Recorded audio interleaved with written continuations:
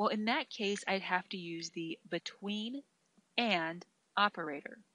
And this is how to do it. So in my order date field, again, I want to see the orders between September 1st and September 4th. So under order date, I'll go ahead and type in between. Now I typed it in all caps here so it's easier to read, but it's not case sensitive. And then I'll put in September 1st. So again, surrounded by hash marks, I'll put in September 1st of 2015. And then the keyword of and. So this is what's going to create a range for my dates. All right, now when I go and run this, I have two orders between September 1st and September 4th. All right, let me head on back again to Design View. And you can also use functions inside of your criteria.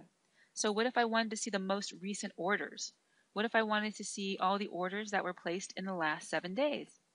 Well, I'll go ahead and get rid of that last criteria I put in.